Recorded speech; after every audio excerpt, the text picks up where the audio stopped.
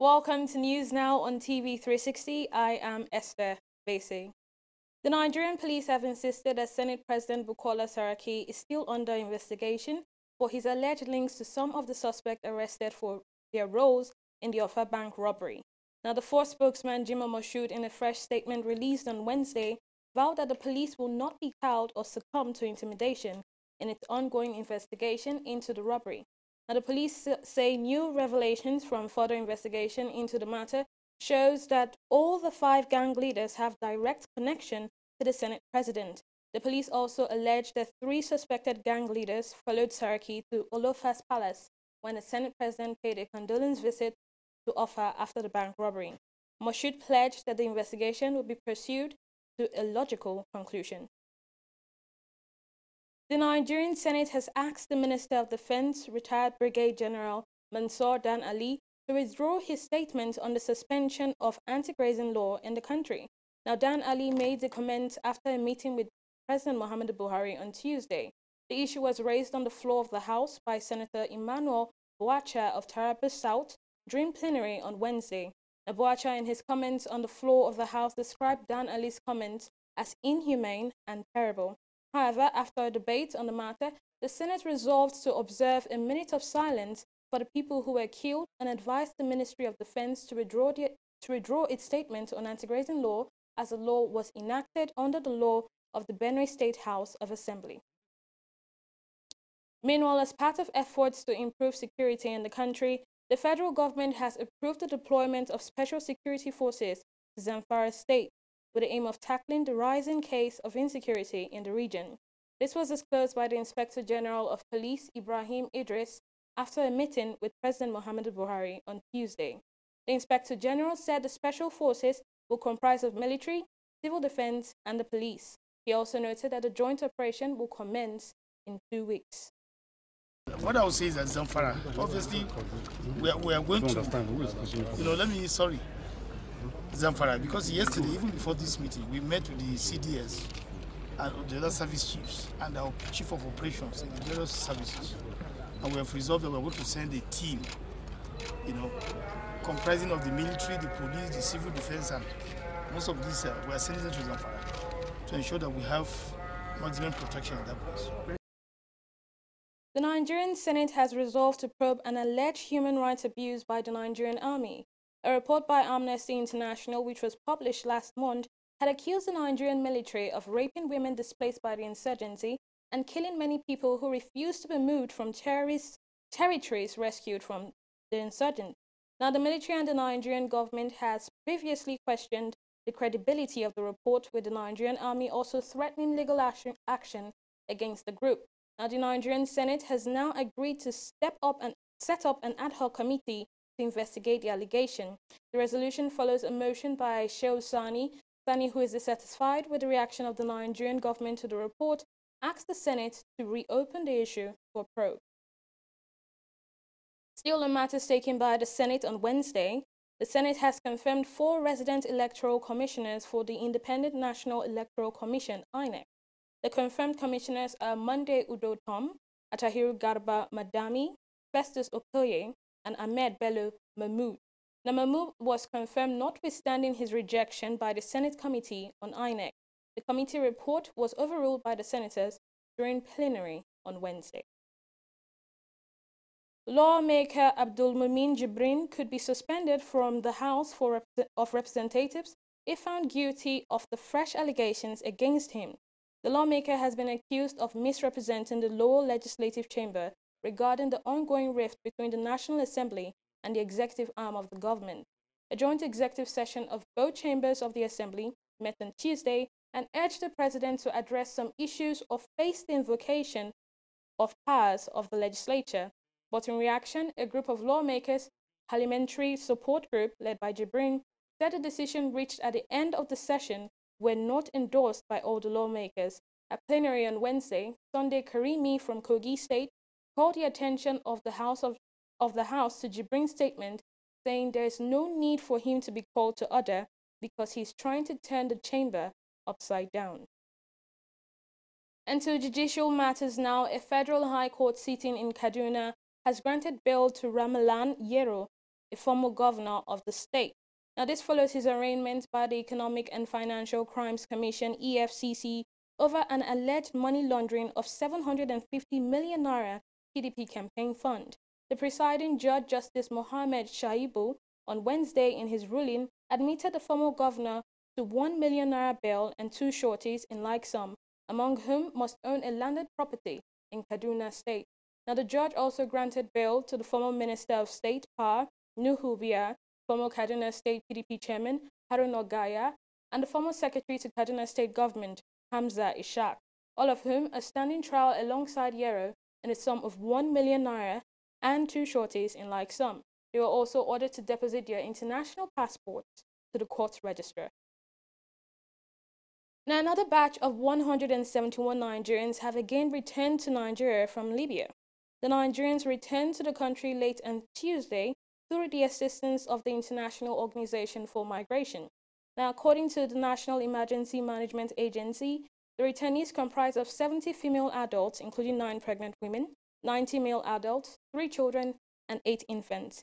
Now, 8 of them are reported to have returned with minor health issues. Now, the Southwest Zonal Coordinator of the National Emergency Management Agency, Suleiman Yakubu, reviewed the returnees on behalf welcomed the returnees on behalf of the federal government. He appealed to the returnees to be anti-trafficking agents and advised others against embarking on perilous journey to Europe through Libya. Stakeholders in Nigeria's tourism sector have been speaking on the importance of the industry to Nigeria's economy. Now, at the 61st UN Tourism Summit holding in Abuja, the Minister of Tourism, Lai Mohammed, emphasized the need for all the ministries to work together to make the country attractive for tourists. Tourism depends on everything.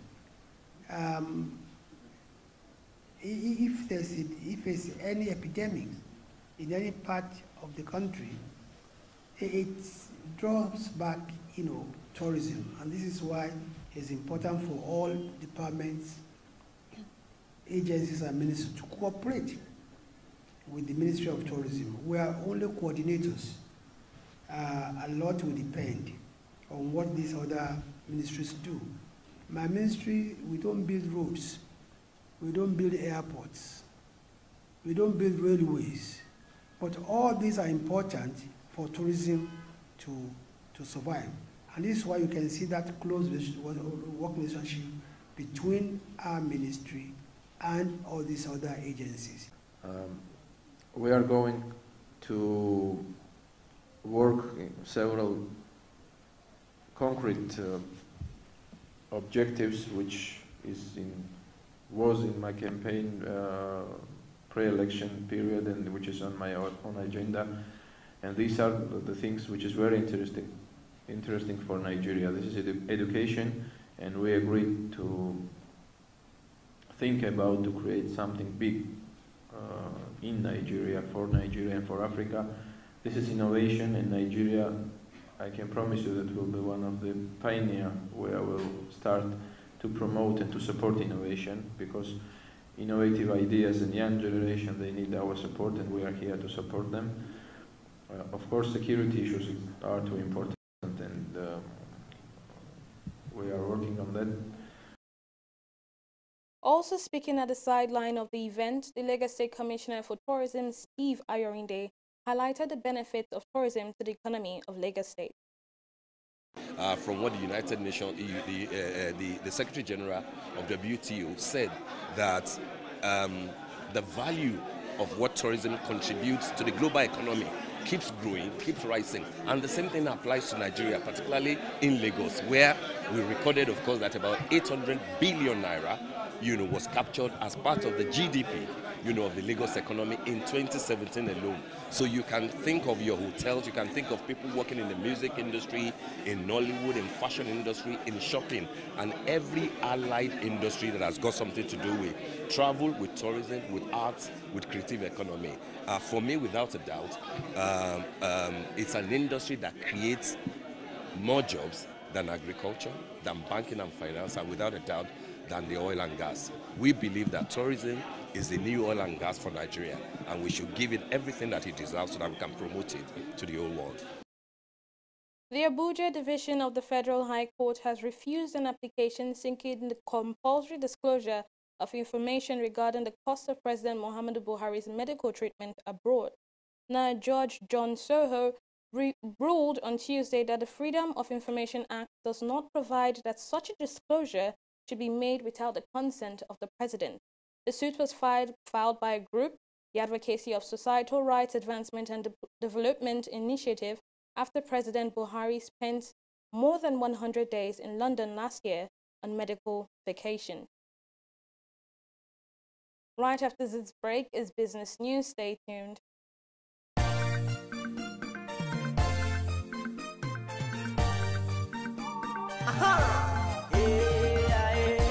Do the right thing, brother.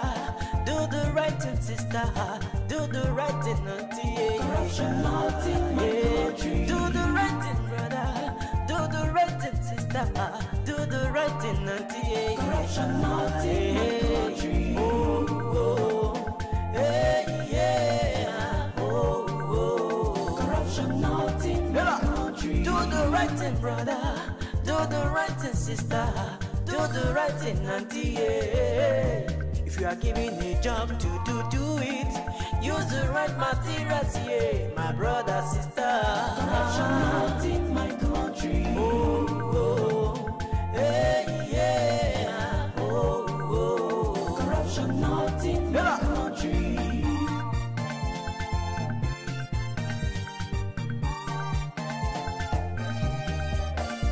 Do the right thing, brother. Do the right thing, sister. Do the right thing, auntie. Corruption not in my country. Do the right thing, brother.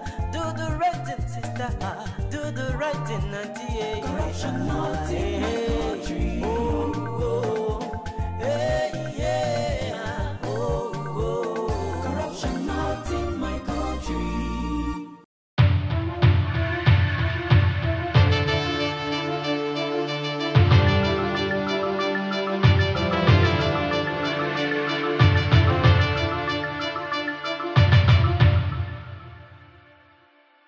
Welcome, you're watching Business News on News Now. I am Annetta Felix. Nigeria recorded an increase of 1.18 trillion naira in merchandise trade from 6.02 trillion naira in the fourth quarter of last year to 7.21 trillion naira in the first quarter of this year. The figures are contained in the Foreign Trade and Goods Report, which was released on Wednesday by the National Bureau of Statistics. Well, in this report, the Bureau said the trade value of 7.21 trillion naira is also an increase of 35.07% when compared to the 5.33 trillion naira recorded in the corresponding first quarter of 2017. The report said the strong growth of total trade in the reviewing quarter was mainly driven by the strong increase in export. Stakeholders in the power sector have kicked against the bill to criminalize estimated billing. Babatunde Fashola, Minister of Power, Works and Housing, the Nigerian Electricity Regulatory Commission, and the Association of Nigerian Electricity Distributors opposed the bill proposed by the House of Representatives. According to the stakeholders, the bill will worsen the electricity situation in the country. The bill aims to amend the Power Sector Reform Act to prohibit and criminalize estimated billing by discos and provide for compulsory installation of prepaid meters for all power consumers in Nigeria.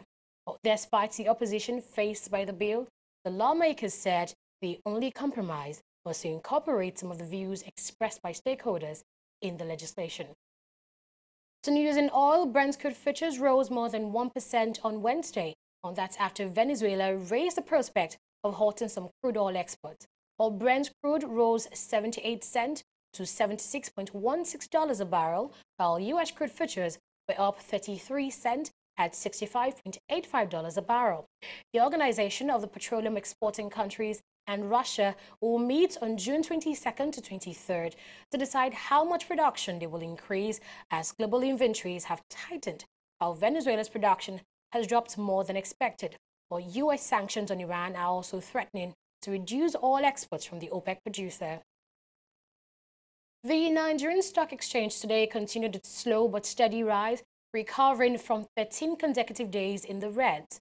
The markets closed with a 1.53% rise in the all-share index, which stood at 38,435.29 basis points, leaving the market capitalization at 13.922 trillion naira. With a total of 5,285 deals exchanging hands at 6.674 billion naira, the market closed today with 49% gainers and 16% losers. Leading the gainers chart, Nigerian Breweries, Guinness, WAPCO Allied PLC and Dangote Cement saw their shares rise by 4.49, 5, 9.35 and 0.88% respectively. While on the flip side was Okomu Oil Palm, Cement Company of Northern Nigeria, May and Baker Nigeria PLC and Guarantee Trust Bank. However, the banking sector was the toast of the day as traders mostly patronized the stocks of Zenith Bank, Fidelity Bank, United Bank for Africa, and Axis Bank. Well, that's it on Business News. News Now continues in a moment. Please stay with us. Corruption not in my country.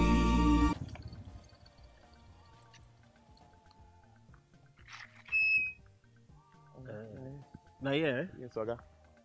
Okay. Where I go come find 300 naira change? I better try look for change now. Don't they do business? Hey, Timmy. I did, bro. I be. I beg, give me 200 naira. Make I take sort out this guy. Blessing no get change. Take it, give us. I said 200. Give her 100 naira. Yeah. Okay, I agree to pay 200. How much you think they carry people from that place we carry on the chair? Oga. No, they touch me. Now 100 naira. He agreed to pay. Because that was what you said was the fair. Why you not go pay you? Why you they extort your customer? You see this corruption, what would they hear for news? They see for people everywhere. Now be this so. This is corruption, not in our country. Corruption not in my country. Stop corruption now.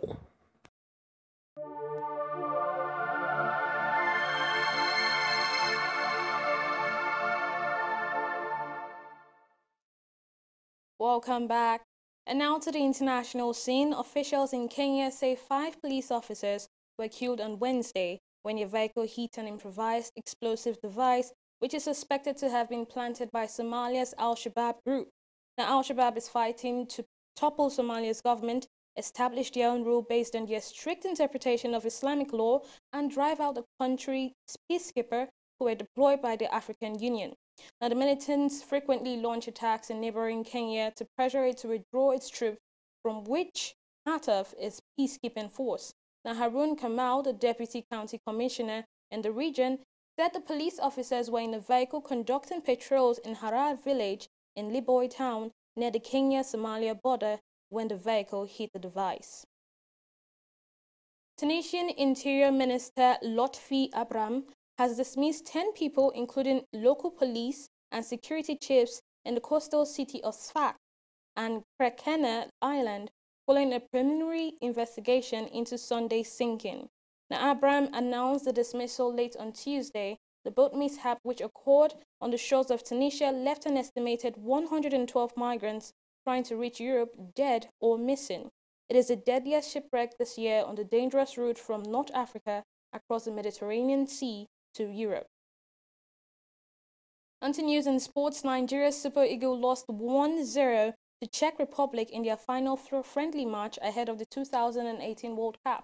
Now, Eagles produced a group performance but failed to find a way past a resolute Czech defense. They will now head to Russia, where they are expected to make it through to at least the quarterfinal stage. They begin their group campaign against Croatia on June 16 and then play Iceland on June 21 before ending the group stage against Argentina on June 26. Nigeria has never made it past the second round. The Dutch coach who led Nigeria's football team to victory in the 1996 Olympics has been handed a gift promised to him by the government 22 years ago, BBC Pidgin reports. Now, John Bonfrey received the keys to a 3-bedroom apartment in the capital city Abuja from Power Works and Housing Minister Babatunde Raji Fashola. It fulfills a pledge made to him by the administration of the late military ruler Sani Abacha, who was in power when Nigeria beat Argentina 3-2 in the finals at the 1996 Olympic Games in the United States. Meanwhile, in basketball, the Tigers of Nigeria will begin camping for their Group B FIFA World Cup qualifiers on June 19 in Lagos against Uganda, Rwanda, and Mali under the supervision of head coach Alex Nwora. The Secretary General of the Nigerian Football Federation, Chimezie Asiegbu, made this known on Tuesday as the Federation intensifies efforts to ensure that the team maintains its 100% winning record in the qualification series. Now, with invited players already contacted and the availability confirmed for the June window being hosted by Nigeria, the officials' list is expected to be released next week. The team was initially meant to camp in Buffalo in the United States, but according to the NBBF Vice President Babatunde Ogunade, the exercise will now take place in Lagos. And that wraps it up on News Now. Do log on to our website at www.tv360nigeria.com to get more news updates and watch more of our programs. You can also watch us on Facebook at facebook.com/TV360online and on Twitter at twitter.com/TV360Nigeria. We are also live on YouTube at youtube.com/TV360Nigeria, and we're also on Google+, and our handle is TV360Nigeria. Thank you very much for watching. I am Esther Vese.